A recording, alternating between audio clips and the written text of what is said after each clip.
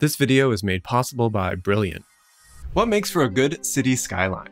There are a few ranking websites that might point towards an answer, but they're usually ordering them by the city's relative size, where bigger is better, or by personal travel anecdotes. I'm not really interested in either of these things unto themselves. As someone trained in architecture, I'd like to find something a little bit more in between. What are the qualities that we could look at to read, analyze, or otherwise appreciate a city's skyline? A skyline is bigger than any one building, so no single architect has the ability to compose it. But we can use architectural principles to evaluate it. And since we've been talking about the scale of the skyline already, the impression that it makes probably does have something to do with its sheer size, both vertically and horizontally. The size of a city and the shape of the skyline is determined by a few major factors. First up is geography. Are there any natural boundaries that limit the size of the city, like mountains or lakes? Geology might also be a controlling factor. Are there any underground opportunities or limitations for building, like access to bedrock for foundations, which might dictate building sizes? Also, building technology. Are there limits to how tall we can build at any time based on the state of structural materials and fabrication, plumbing, or vertical conveyance technology at the time? And there is, of course, politics. Building heights are often determined by zoning laws, codes, or historical district laws, which might limit the height of construction. And then finally, we have economics. Is there sufficient financial reason for building tall in a particular location? To learn more about how some of this works, I headed to the Chicago Architecture Center to meet Adam Rubin, the architectural historian there. My name is Adam Rubin. I work here at the Chicago Architecture Center as the Director of Interpretation. The Chicago Architecture Center has had a model as kind of one of our showpieces. It's a pretty dynamic teaching tool that lets us look at the loop section of the city and apply lessons to either other parts of the city or to skylines in cities elsewhere in the world. Using the model here at the Architecture Center, I think it makes sense to just look at some of the zones in the city of Chicago just to understand their differences. And there's basically 5. And if we start here at the south, this is the South Loop area, which is starting to be built up with some residential towers. Then you have the Michigan Avenue street wall with the loop behind it, and that's where you'll find the Sears Tower in the background. Then there's the River Corridor with buildings like Jeannie Gang's Vista Tower, Trump Tower, and Marina City. Next up is Streeterville, where you'll find the Hancock Tower and a number of other commercial and residential towers around it. What we're looking at on the model here is the Michigan Avenue street wall. This is a one-sided boulevard where we have a completely built-up row of buildings on the west side of the street and just park space on the other side of the street.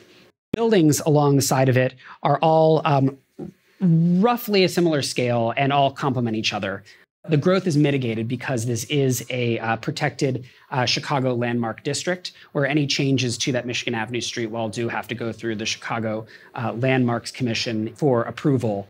All this talk about growth has me thinking about a good way to discuss the qualities of a skyline might be to use terms and concepts from garden and landscape design. In particular, I think the picturesque style gardens offer a great way to think about skylines if we were just swap out buildings for trees or plants. The picturesque originally denoted a landscape scene that looked as if it could come out of a painting in the style of the 17th century artists like Claude Lorraine. So there's a reliance on a particularly pleasing view. Next, the picturesque is marked by a carefully calibrated sense of variety, irregularity, different scales, asymmetry, and interesting textures. But altogether, these individual qualities should be in a visually pleasing balance with one another. So I think if you're looking for perfection and you're looking for something that is pleasingly symmetrical, maybe a city skyline isn't the place you should be looking.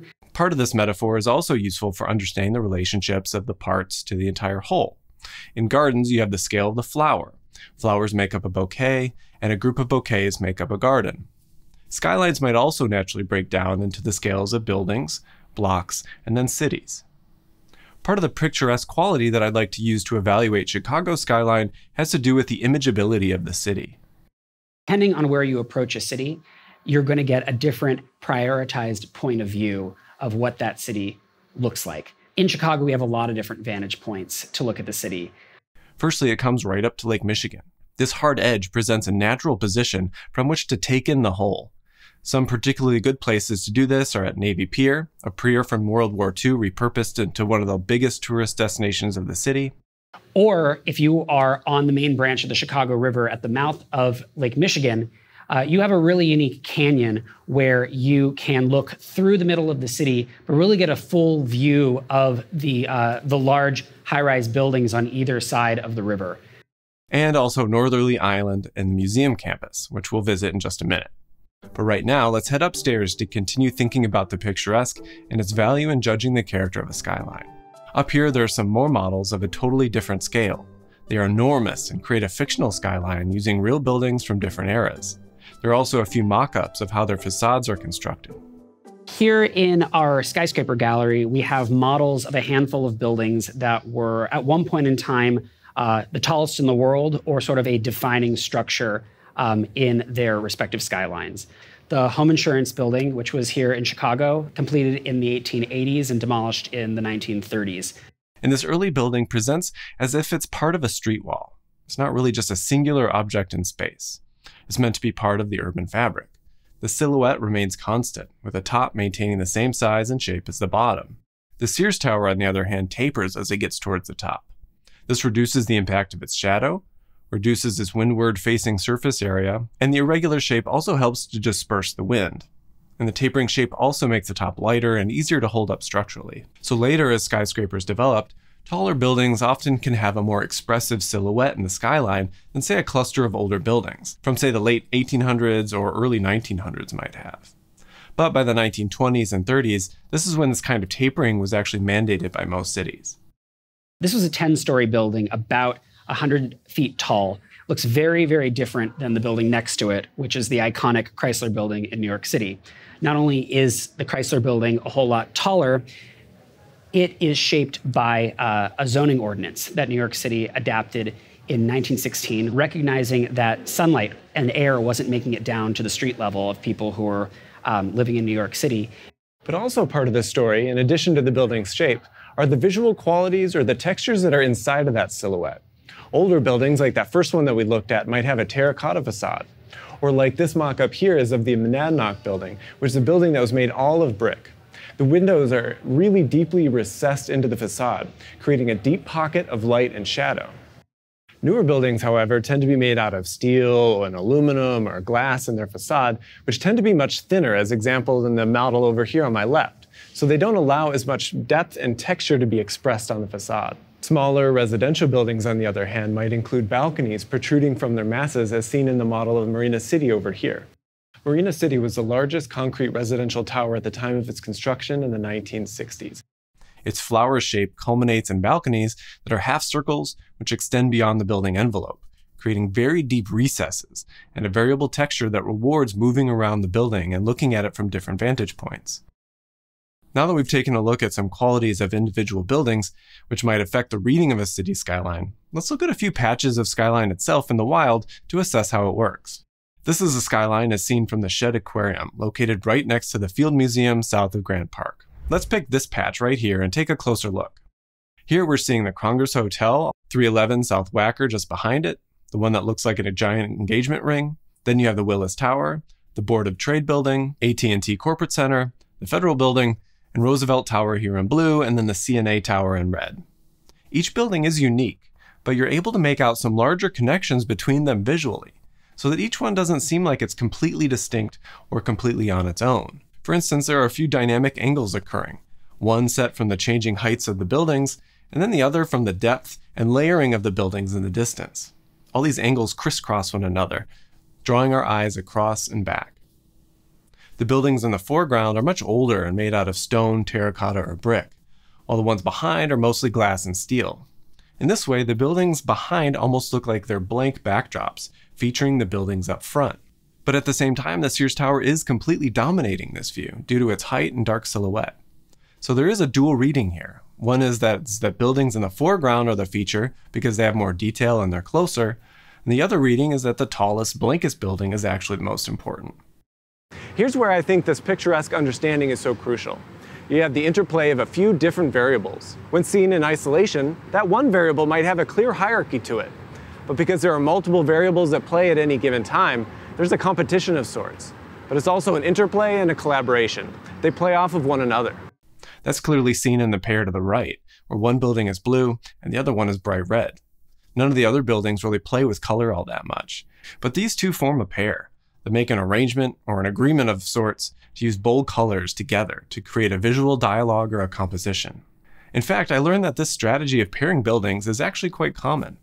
What's iconic here is that we're looking at two residential towers that mirror each other. This was a concept that in its time was fairly popular. In fact, the Hancock Center, which is over our model over here, is a 100-story tower that when it was conceived was also conceived as two twin structures next to each other. Ultimately, I think there's two important ways that a skyline filters into our brain to make a strong impact. The first has been what we've talked about, the ability to create a picturesque and pleasing visual experience. But the second has more to do with how likely those images are to stick inside of your mind. Will you remember what a city looks like when you conjure up thoughts about it? That's again where the importance of a particular views come into play. Each view forms a snapshot in your memory. Do all these clear views all look completely different? Or is there sufficient overlap so that you can piece together a mental image of the city? From any side, you can make out that this is Chicago. It's mostly a single clump, anchored by two very tall and unique structures. The city emerges from the prairie, or the water, from miles away even, making it a clear visual destination. It's even visible from all the way across Lake Michigan on the dunes of Michigan, 53 miles away, even though you only see the tippy tops of the buildings from that distance. Part of this too is a kind of mental image of the city as a result of the prairie crashing right into Lake Michigan and kind of turning upwards. Chicago has a skyline that burns into your brain as a recognizable and iconic construction. If you were coming in from the suburbs, you're going to see that the whole skyline kind of emerges like a giant wave of construction off in the distance, kind of like the land and Lake Michigan are pushing up against each other to create sort of a mountain range. This video would not have been possible without Brilliant. I was just doing a puzzle on Brilliant that let me practice logic for robots on a trip to Miami, presumably to admire the urban skyline. Brilliant teaches and challenges you with progressive and interactive programs, puzzles, and exchanges that make learning feel more like entertainment. The robot travel puzzles had me arranging the robots in seating configurations that dealt with their individual seating preferences. When I couldn't get the answer, I could walk through the explanation and it totally made sense. Brilliant has lessons for everyone. You don't have to be an architecture professor like me. There are life-applicable topics to match your curiosity, and Brilliant offers a community to help inspire and keep you excited about learning. And look, I am generally not a puzzler at all. I don't even have a single game on my phone. Instead, what I'll do is I'll start a lesson with Brilliant on my computer on a lunch break, then pick up where I left off on my phone while I'm waiting somewhere else. And you can too with the deal that we worked out together. We're the first 200 people to click on the link in the description, brilliant.org/Stewart Hicks, will get 20% off their annual premium subscription. So start playing and learning with Brilliant today. If you enjoyed this video, please consider hitting that like button. If you haven't subscribed yet, please do so, and you will be rewarded with videos about the built environment just like this one every other Thursday. While you're waiting for the next one, check out some of these others. See you over there.